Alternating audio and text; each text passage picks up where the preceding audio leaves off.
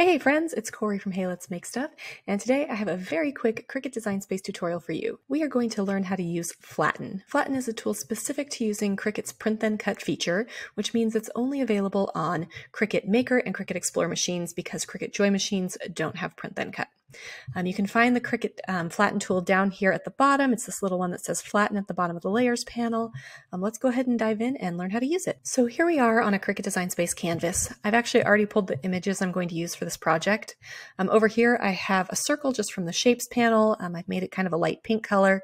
And then over here I have a Happiness is Homemade file, which if you look over here in the Layers panel, you can see is a bunch of different cut layers, and the circle's also cut. Now, instead of wanting to maybe cut this in cardstock and try and glue all of these little pieces to the circle, or cut it in iron-on and iron on it in 3 different layers, we can make a print then cut image, which is much easier than trying to do those other things. A few things you need to know about flattening.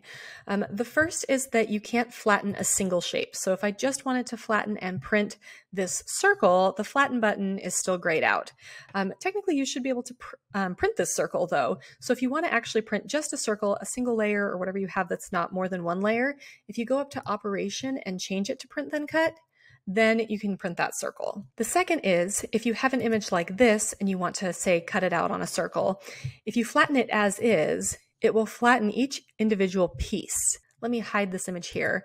When you go to print this, it will actually print each individual line, and then your Cricut is going to try and cut around each individual letter here. So if you've ever had that happen when you're trying to print then cut, it's because you need to put an image like this on top of a background, which is why we're going to be putting it on this circle here. So to do this, all you have to do is layer them on top of one another, like this, and then I'm going to go ahead and go up here and use the Align tools to center.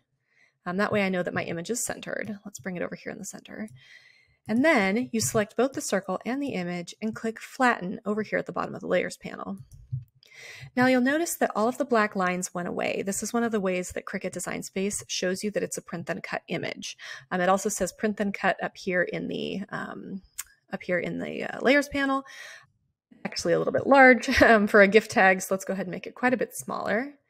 And then when you click Make It over here, instead of seeing your normal Cricut mat with the image directly on the mat, you'll see that there's a white piece of paper here. When I click Continue, Cricut Design Space is going to prompt me to actually print this on a 8.5 by 11 sheet of printer paper or sticker paper or whatever sort of printable material you want to put in there.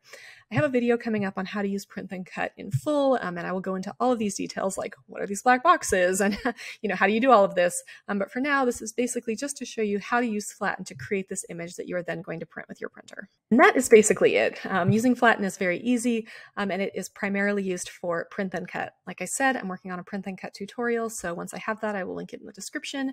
But for now, if you have any questions about the Flatten tool, go ahead and leave those in the comments. I hope you liked this tutorial and found it helpful, and I'll see you next week.